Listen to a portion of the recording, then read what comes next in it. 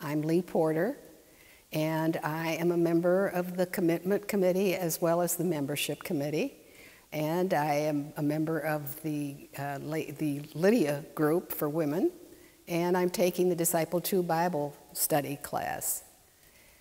I think that the biggest impact in my life, and the help that I had from the church, was about a year ago when I had to start the search for hospital or nursing care facilities. And I did not know where to go. But the people at the church here, the staff and my friends, told me to get in touch with Martha Frucci.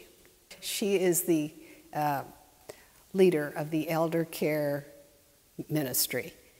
And she really went above and beyond the call of duty. She took me to the appointments I had and gave me the opportunity to see what was available. And she also helped me evaluate the places that we had gone to visit. She had a wealth of information, and she was also full of experience, vast experience, and that was so helpful to me.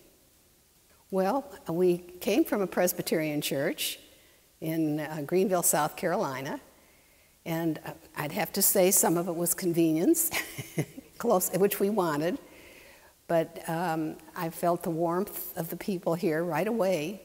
People spoke to us, and I sort of used that as a guide when I'm sitting in church here and see, strangers signing that pad. And I always try to speak to them because I remember how much it meant to me. And then, of course, there's the staff. We had wonderful help from deacons, Jean Williams and Mary Nelson, and of course, Ollie. Ollie came and called on us in our apartment, and Beverly, it was just wonderful, especially towards the end when Ty was in hospice. Beverly did the anointing, I think it is, shortly before he died, and that just meant so much to me and to my son who was there with me. I think, to begin with, the services are really important to me Sunday. It's like coming and getting the refill, the energy that's going to see you through the week. And I love to see the people and mix with them. And because I didn't go so much when Ty was ill, we didn't get here. We were more relying on the TV to get it. But I like that feeling of belonging.